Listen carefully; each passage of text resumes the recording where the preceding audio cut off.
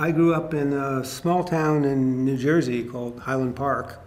My father, when I was young, owned a small grocery store, and later that burned down, and he opened a dry cleaners instead. Neither of my parents went to college. I have two sisters. All of us kids did go to college. As far as I can remember, there was no background of science in my family, but I did get interested in science somehow when I was very young.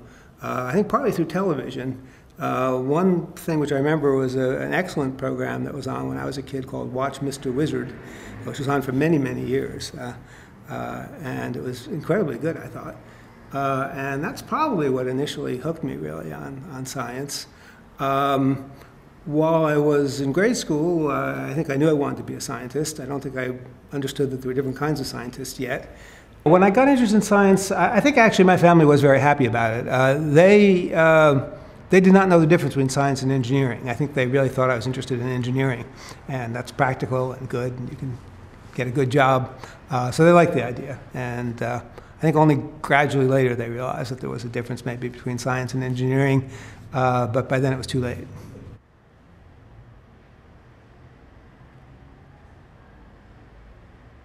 A good teacher really can be incredibly influential on a young person, and in my case, I think I was strongly influenced by a fabulous high school physics teacher. His name was Robert Landrum. He was unbelievably dynamic and unbelievably excited about physics. In truth, it was clear even then, and more clear now, that he didn't actually know that much physics. But you don't necessarily have to know that much physics to get across the enthusiasm for it. And he, in fact, I was very lucky, actually. There were a number of other students in my class who were very interested in math and science and things like that. One event which I remember well, which I think had a lot to do with exciting me about physics, and maybe in particular theoretical physics, was when I was in high school. And a friend of mine was doing a sort of an after-school project, an experiment. The experiment was that he took a yardstick and drilled holes in different places, and then pivoted the yardstick about each one of those holes and let it rock back and forth and time the period as a function of where the hole was in the yardstick. And he was drawing these graphs and having lots of fun doing that. At this point, I had just learned enough about Newtonian mechanics and a little bit of calculus, so I was able to go home one day and ask myself, could I figure out what the answer should be according to Newtonian mechanics? And it was really at the limits of what I could do, but I was able to do it. And I came back with an equation for what the period should be. And then we took my equation and my friend's data, and back in those days we used slide rules to figure out numbers that weren't any calculators. We took out a slide rule and figured out what the number should be according to my formula and plotted it against his data. And it fit beautifully. It actually worked. I'm not sure why it worked so well, because you think there must have been some friction, which I'm sure I did not take into account. But nonetheless, it did work very, very well. And I was enthralled at the idea that you could figure out by pure thought how a mechanical system like this should actually function. And it really sort of blew my mind that you can go home and calculate something, and it really does predict what the real world will do.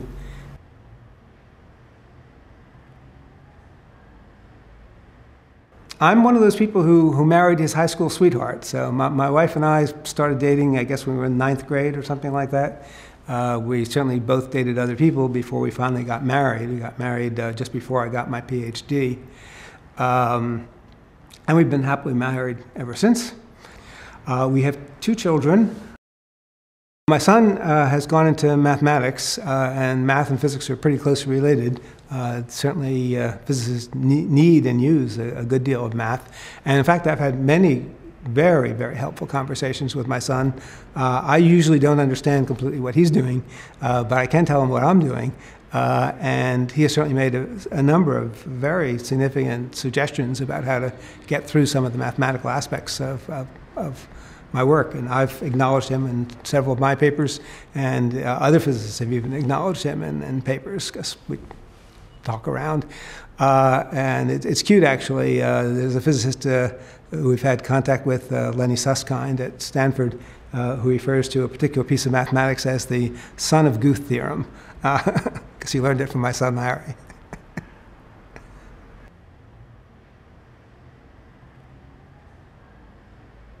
I went to college at MIT. MIT then, and probably now, has a somewhat unusual student culture. It was certainly very different from my high school.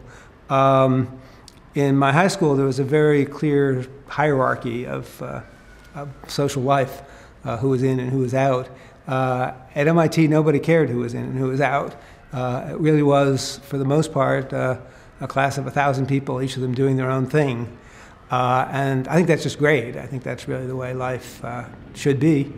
And at first, I think a lot of people, including me, had difficulty because of the fact that the group was so talented. I, for example, in high school was the best broad jumper in my class. And I assumed that when I went to an egghead place like MIT, I would certainly be the best broad jumper in my class at MIT. Turned out there was a guy from Africa who could jump about 3 feet further than I could.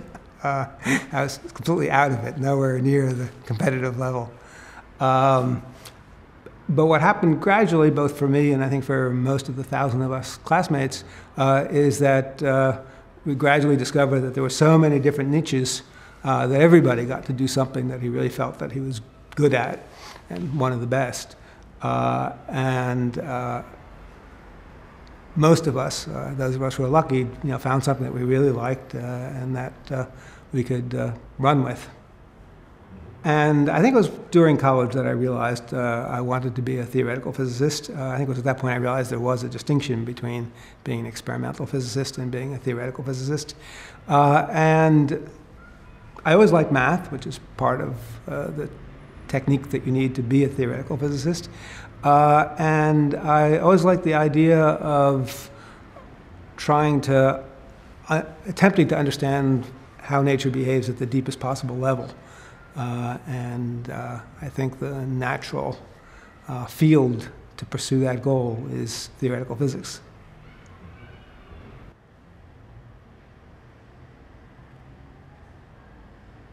I stayed at MIT for graduate school and decided I wanted to specialize in particle theory, which I think is the natural sort of thing to go into for somebody like me who really felt that the ultimate goal was to understand the fundamental laws of nature. That's really what particle theory is about. I worked in particle theory for 9 years or so before I got involved in cosmology. And these were various postdocs, first at Princeton, then Columbia, and then Cornell. It was while I was at Cornell that I got drawn into cosmology. And it was really the work of a friend of mine entirely. Wasn't really my own volition at all. A friend of mine came to me one day. He got interested in a new class of particle theories called grand unified theories. And in particular, he was interested in a peculiar kind of a particle called a magnetic monopole.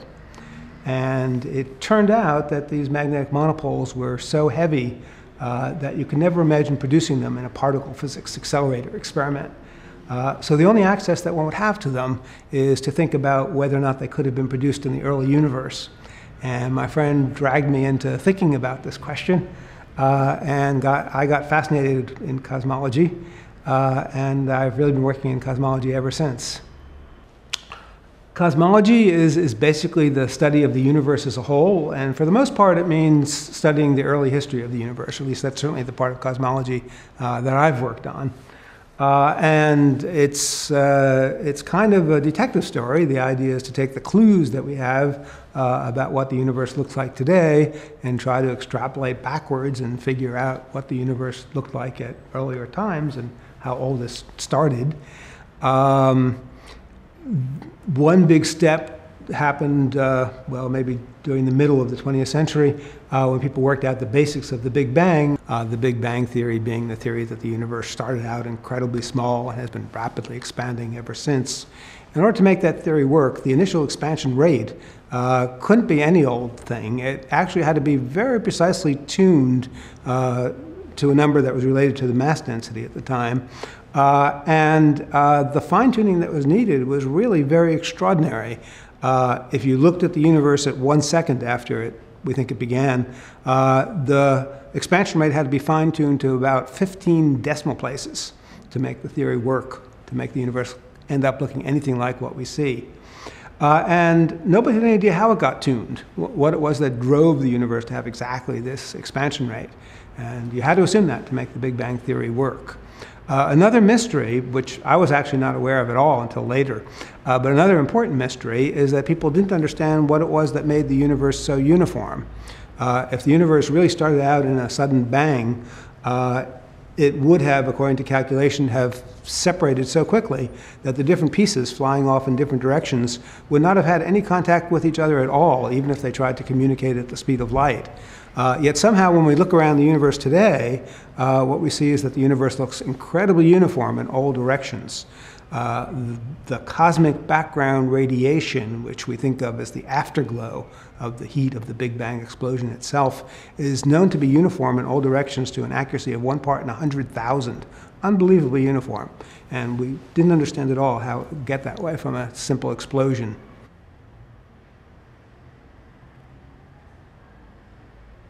It turned out, however, when I was working on a totally different problem, I was working on the problem of understanding why we didn't see the magnetic monopole. In the course of trying to understand that problem, I came across this idea called cosmic inflation, which is a twist on the conventional Big Bang theory. It inserts into the Big Bang sequence of events a period, a very short period, of extremely rapid expansion driven by a peculiar form of gravity, which, according to Einstein's general relativity, is possible, a peculiar form of gravity that actually acts repulsively and provides what really is, in the context of this theory, the bang of the Big Bang. It's this repulsive gravity that causes the incredibly rapid expansion of the Big Bang explosion. This incredibly rapid expansion answers both of those questions. It drives the expansion, and it turns out it drives it at just the right rate that had been needed, but not explained in the conventional Big Bang theory. And also, because it's actually creating matter as it expands, it arranges for that matter to be uniform. So the uniformity of the universe also gets explained. The theory also has the rather spectacular consequence that it actually explains the origin of essentially all of the matter in the universe. I have to qualify it by saying essentially, because you have to start with about 1 gram of matter or so to get this going. So it's not really the ultimate theory of how the universe began, but it does explain how the universe went from being about 1 gram of mass to being the fantastic amount of matter that we see in the universe today.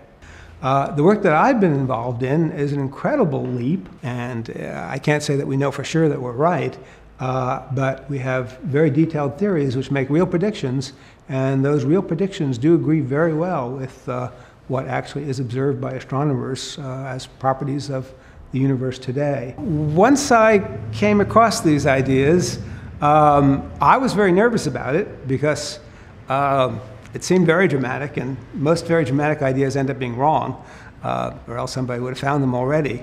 And I was very puzzled if it was right, how come nobody found it already? But I spoke to people about it, and nobody seemed to notice anything wrong with it. I then started giving talks about it. The first talk I gave about it was at SLAC, the Stanford Linear Accelerator Center, where I was working at the time. And that talk, for me, was a big boost of morale because there are a lot of very good physicists in the audience. None of them noticed anything wrong with it. And some of them got very excited about it and started telling their friends. And it was really the beginning of a wave of excitement.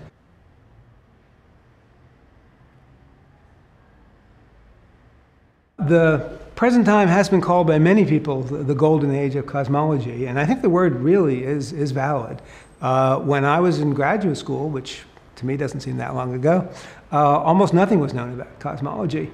The cosmic background radiation was discovered just before I started graduate school. Nobody knew much about it, and really there have been very few measurements of it, and there really was very little information about it. One of the big questions when I started working on cosmology was to understand the non-uniformities of the early universe, the small ripples on an almost uniform background. And we were working very hard to calculate them. When we were working on it, I'm sure I was absolutely convinced that nobody would ever be able to see them because they're just too faint. Now we have incredibly precise measurements of these non-uniformities in the cosmic background radiation, the variations in the temperature from one direction to another. We have a fantastic wealth of information now and very detailed models of how the universe worked. The amount of information is just unbelievably different from what it was. So it's a very exciting field. There's still many huge mysteries. It's a field that's amazing, really, both for how much we know and for how much we don't know. We don't know, for example, what most of the universe is made out of. 70% of the universe is mysterious stuff called dark energy. Another 25% is mysterious stuff called dark matter. Dark matter and dark energy actually are different things, and together they make up about 95% of the universe. Only about 5% is made out of stuff that we really understand, stuff made out of protons and neutrons and electrons, like the material that we're actually made out of. So there are big mysteries.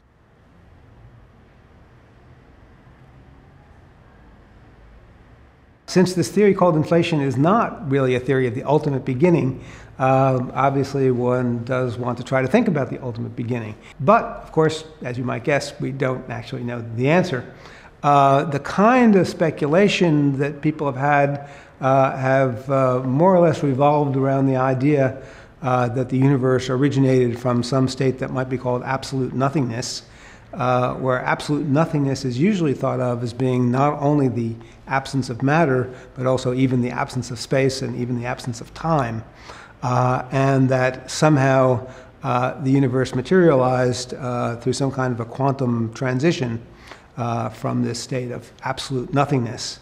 And speculating about this, one has to assume that the laws of physics can exist even if the universe doesn't. And we have no idea. People don't even speculate about where the laws of physics came from.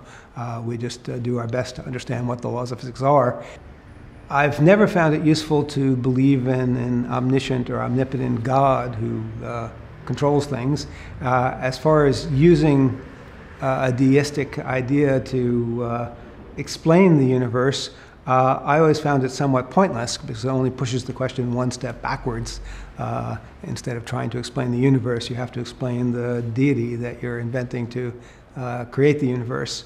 So I think we really need to grapple with the questions of what the universe is and how it originated on physical terms. And that's what I've been spending most of my adult life trying to do.